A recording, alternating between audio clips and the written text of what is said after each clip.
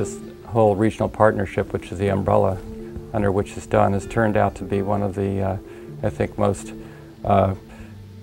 amazing things I've seen in over 30 years in the government in terms of attracting interest, in terms of attracting partners. Well over 300 organizations are participating across the country, and it's all the right people. It's the companies, it's the state government, it's the researchers, and so I think we've positioned ourselves pretty well. This is really one of our first field site visits under the Midwest Partnership.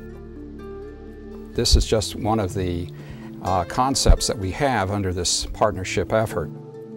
We have the geologic and we also have the terrestrial.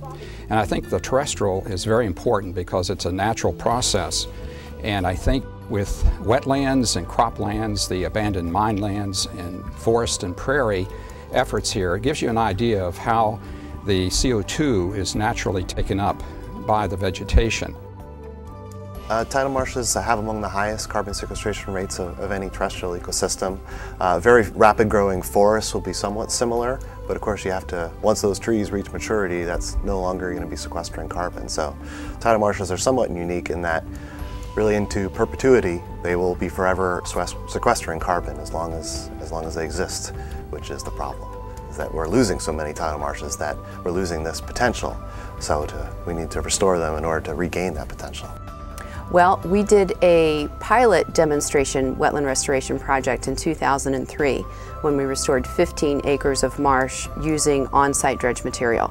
Also back in the 1980s, we did another project where we restored 12 acres, but we're hopeful that the Maryland Port Administration will provide us with clean dredge material from the approach channels to the Port of Baltimore, so we can restore somewhere on the order of 11,000 acres here at the refuge and as much as 20,000 acres throughout Dorchester County.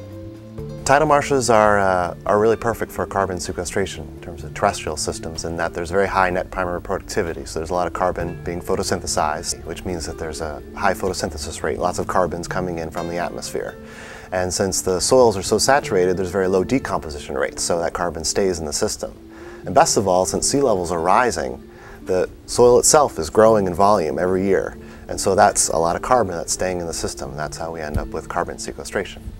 Well, the larger restoration would be a very significant tidal marsh restoration. Tidal marshes are very important habitats for birds, waterfowl, aquatic life, water quality of the Chesapeake Bay. So a restoration of this magnitude would have an enormous effect on the local economy and the local environment.